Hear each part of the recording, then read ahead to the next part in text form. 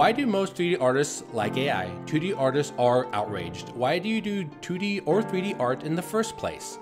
I make 3D characters to tell a story through them. I love it. I do it regardless if I get clients. If I can't get clients, I make them free for the community. My 3D artist friends love the AI video tutorial I made for them. My 2D artist friends was a whole nother story that I was not prepared for. I've gotten a lot of love and a lot of hate.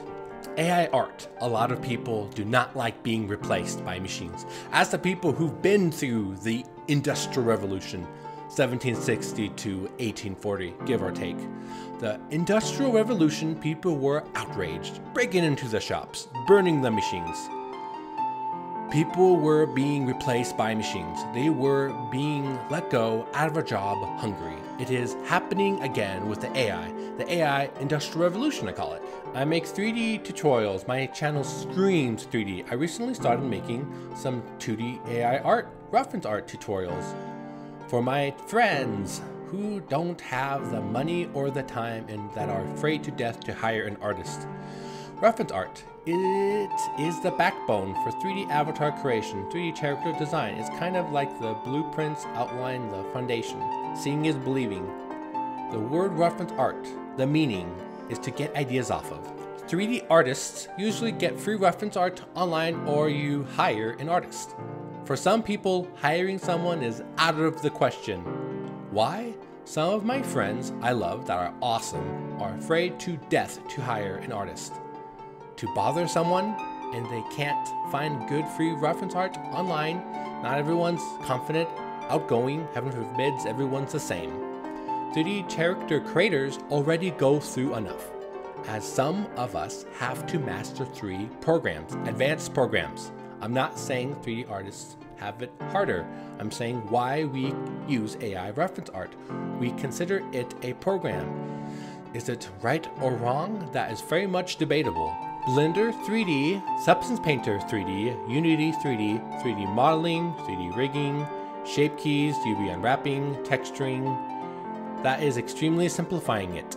I made a whole playlist how to make a 3D avatar from scratch, so you can see what I mean. Look how many steps there are for one avatar.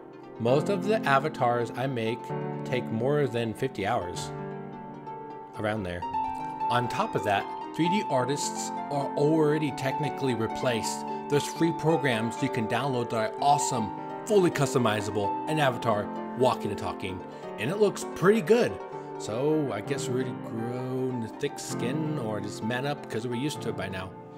It's just been out for so long, we're unfortunately used to it. Do I hate those programs? No, I actually like it. It separates the man from the boys, the people who want to actually hire an artist and get an avatar that's unique. Those avatar maker all kind of look the same. Look at my sunflower character avatar. I made it from scratch. So ugly, it's gorgeous. As an artist, we know how it feels when someone hires you and they don't want to hire you. They hire you because they have to. It's not fun. It's torture.